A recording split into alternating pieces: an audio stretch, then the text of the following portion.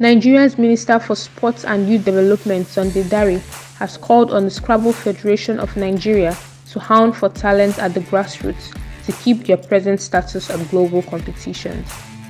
The regular season of the abridged version of the Nigerian Premier Football League will be concluded on the 21st of May, with 3 teams in each group qualifying for the playoffs. The Super 6 playoff tournament will then begin on the 6th of June and end on the 11th at the Mobolaji Johnson Arena in Lagos. The winner and second place team will represent Nigeria in the CAF Champions League next season, while the third place team will compete in the CAF Confederation Cup.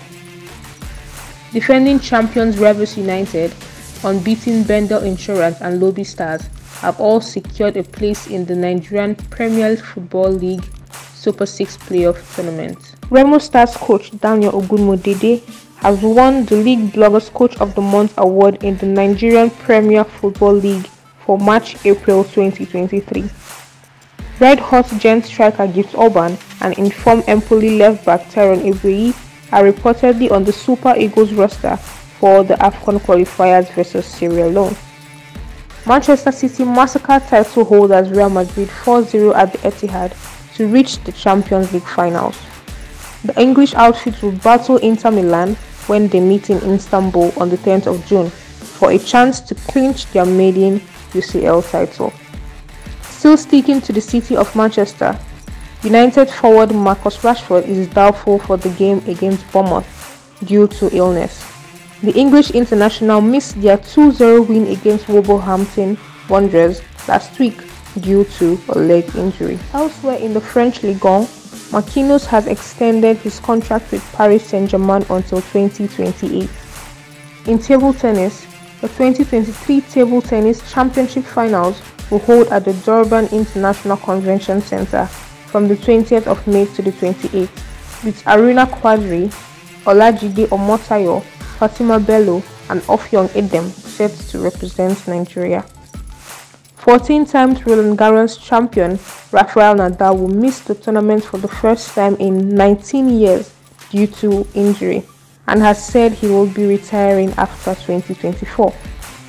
Rival Roger Federer will also not feature in the tournament. In basketball, Denver Nuggets take a 2-0 lead in the Western Conference Finals against LA Lakers. Jamal Murray's fourth quarter antics ensured the Nuggets doubled the series lead, with Murray scoring 27 of his 37 points in the fourth quarter, sinking 7 3-pointers in the final stages of the game. Senegal goes home victorious in the Under-17 AFCON final after a 2-1 win against Morocco on Friday. Bam Adebayo and Gabriel Nnamdi Vincent take a 2-0 series lead with the Miami Heat against Boston Celtics, winning 111 to 105 in Game 2. Is the news from around you, from the communities, in the creeks, on the roads, whether there's celebrations, protests, parades, football matches, the people, the places, the issues, we serve them fresh, hot, unbiased, factual and timely. It is informative and educative. It is community news. It's the news on Krishna Television.